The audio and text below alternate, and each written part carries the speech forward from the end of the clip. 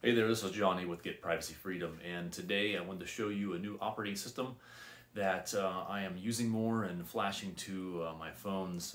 It's becoming more and more available on different devices. So it's called EOS, and it is for E is for everyone, for the newbie, for the very advanced privacy guy. It has some awesome privacy features, and it's very user friendly, which I love. And trying to make the process or transition to degoogling or to a pro privacy phone much easier, say.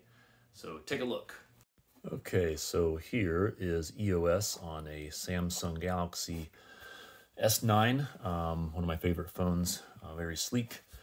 And if anyone's familiar with the Galaxies, yeah, they're great phones. So anyway, here is what it's like if you're starting up after a fresh flash or wipe of a getting Google wiped off your phone, and a new operating system like Graphene OS or Lineage or EOS, which is it's simply a fork of, or a version I should say, of Lineage OS. So let's get started right on here.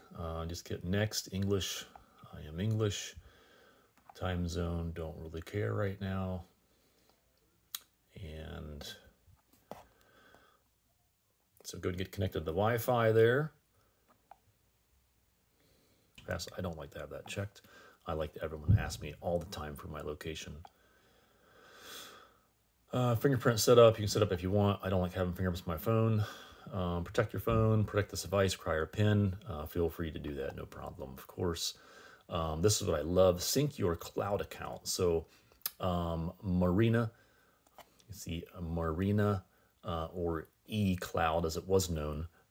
This connects your personal account and can synchronize your emails, contacts, calendars, events, and pictures. So what's really cool about this is, you know, if you're coming off of Apple, using your Apple IDs and clouds and all that stuff, same with Google Clouds, you know, it's easy to transition Google to Google phones or getting your next Apple because it just, everything transfers so easy for you.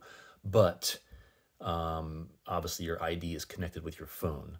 So this is a secure cloud account, obviously unrelated and doesn't go to Google or Apple servers. So obviously you can log in and create an account here. I'll go ahead and pause the video. Okay, so we're gonna go ahead and create an account. You don't need to, you can pass this for now if you want to continue setup. You can create it obviously later. But we'll go ahead and do this. Johnny. All right, so activation instructions were sent to my email, and I'm gonna go ahead, I signed up. I'm gonna sign in on this device. Okay, yep, just be sure to put in your email address, the one that's sent in your activation email, and simply sign in. Okay, added account successfully. So let's go ahead and start. And there we have it. Okay. Here are the pre-installed apps that come with EOS. It is out of the box ready. So this is very cool. One of my favorite additions here is the app lounge. So we'll first go take a look at this here. We'll accept that for now. Sign in with Google, completely up to you. I don't recommend it, of course. It has an anonymous mode, which this would be similar to having Aurora Store and F-Droid on any other operating system like Graphene or Lineage. But obviously you can use those here as well. The open source or free open source software known as FOSS, F-O-S-S. The open source apps come through F-Droid. So it's repository.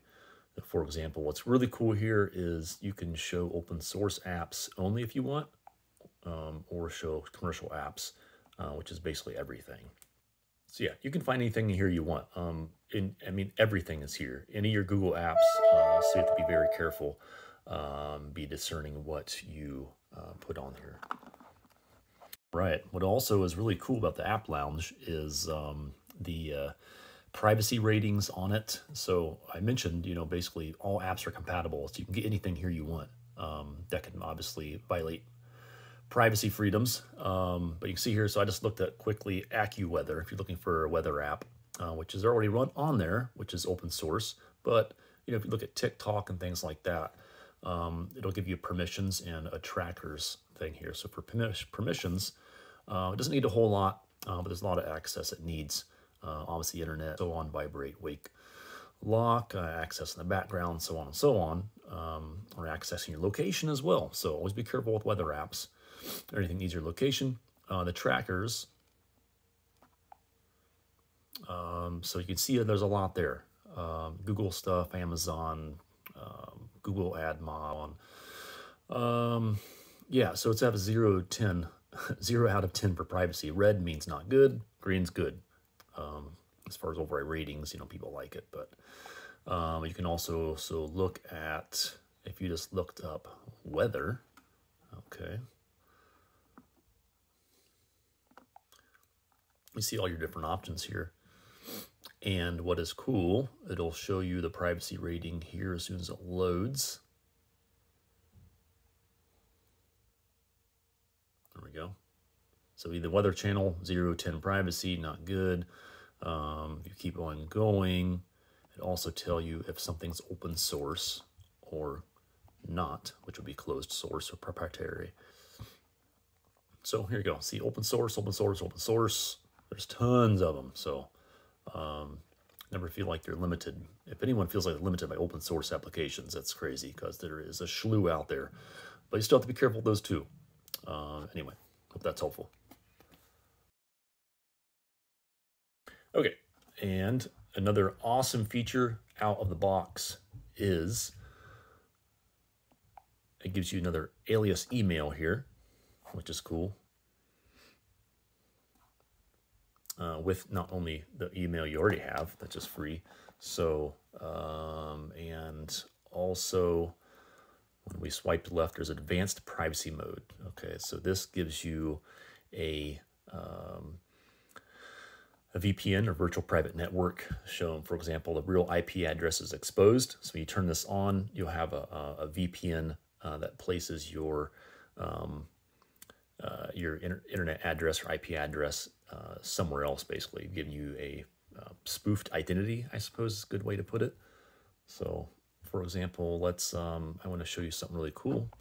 If you go, hard to swipe on here. I should have used my buttons instead.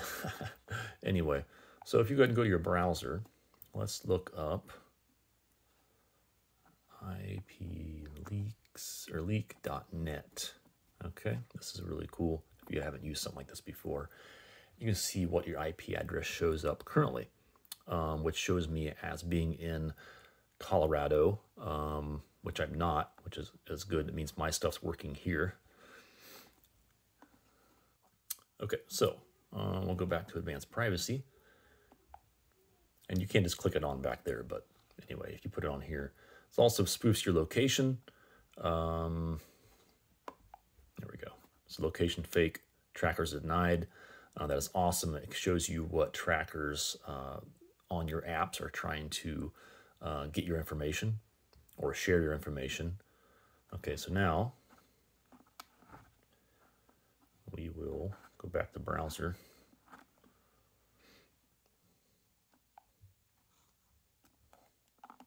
And we'll check our IP leak or IP address. And so now we're in Sweden. Is that cool or what? Sweden, Stockholm County. That is where it appears. If anything is checking your IP address or tracking you, which most of your apps do on a normie phone.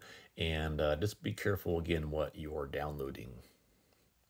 But anyway, this will help with your privacy. Very cool. I love this feature.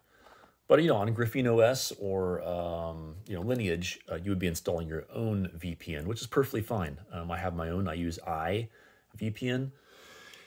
And let's see what else here. All right, so this isn't really part of EOS, but obviously if you're getting a new deGoogled phone, most people don't even know anything about, well, I don't say most people, some people don't know anything about the SIM card, and that gives you actual service, LTE or GSM, gives you your network service to be able to make phone calls and text and have data for whatever. So if you didn't see that, pretty sure you did. Here's a SIM card popper, which obviously you would get with a new deGoogled phone. You stick it in the hole here and just press.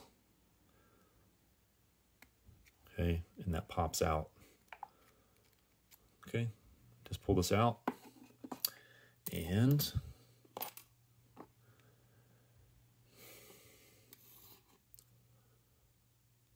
on the S9, it is on the top side here. So again, you just press down, pops out. Okay, and what I love about the S9 is this is the dual SIM, so you can have two SIM cards, two numbers, one private or one business if you want, and have an SD slot as well for a micro SD card. I forget, this is maybe 512 extra gigabytes, I believe, off the top of my head. And so you simply put you can transfer your SIM card, or if you have a new SIM card from a, bring your own phone type SIM card package from your carrier, T-Mobile, Verizon, US Mobile, Mint, whoever it is. And so anyway, there it is. Just stick it back in, and you can restart. All right, so SIM card is inserted, and you'll see that a lot of times you will receive a message. We see your phone does not have correct settings to access the internet or send MMS, multimedia messages. Settings will be sent to your handset. So a lot of times, or most of the time, the APN settings, access point network, will be updated automatically for you. And you'll have data, and you'll be able to make calls and texts like right away. If it doesn't work, you just contact your carrier, and they'll help you set up the right APN data points for you. Okay, so that was a quick rundown of some of the benefits and features of EOS. Again, the App Lounge, and again, there's the app packages added, which you can see with the calendar, for example, and with contacts. If you go to settings, you can connect with a CalDAV calendar or ETE sync. I use ETE sync. For example, it connects my calendar with my other phone and my wife and whoever else I might want to give access. And then also with, for example, contacts, you can see it'll be just like Google or Apple, where you'll have your contacts backed up. If you have something happens to your phone, you'll have it just like Apple or Google would, without the surveillance and the privacy concerns, which is really cool. Also, you get to save it to your device too, only if you want to. But this connects also, with this, or you can connect with your ETE sync or the CalDAV type thing as well. Obviously, the mail, which I showed you, maps, obviously important to people. This uses Magic Earth. And I don't have my location on. I don't want Bluetooth on. Mobile data's on. So let's see. Like location. If you don't see location on, you're good at that little, I don't know if you saw that or not. You can go to this little edit button down here. Get my big thumb out of the way. And you just go here and pull up location. I like to have mine at the top, so I don't have my location on all the time. There's no reason to. Click back on edit. I'm going to turn location on. Okay, I'll go back to maps, and you can hit on your little red arrow down here at the question mark. And here, if I press the blue arrow, it's actually going to go find me. And so I'll cut that part out because I don't want anybody to know where I live. You can't see it anyway, so that's okay. Oh yeah, I have the advanced privacy on, so that's awesome. So there's your GPS spoofing, or you can't find me anyway. All right, and as well, again, suggestions of your quick tiles up here. There's your App Lounge, which is easy to access. And again, advanced privacy on off real quick. Just note, when you have this on, it does slow down things a lot. I mean, probably at least 50%. As far as the speed of downloading data or viewing website pages or uploading whatever it is, whatever takes data. And then weather, you just tap on that. You can use custom location or where you're at right now. I typically just put in my zip code and go from there. So I think that's basically it. I hope that is helpful. Again, EOS by the E Foundation. They are upgrading to a lot of their devices to Android 12 soon, and that's when Get Privacy Freedom will begin flashing many of our phones that don't use Graphene OS, which is my other favorite operating system, which is only on the Pixels. So all other phones like the Motorola's, the Samsung Galaxies, the tablet, the Galaxy tablet S5e, and so on, will end up most likely having EOS on them. Lastly, check out the website at getprivacyfreedom.me. Worldwide shipping.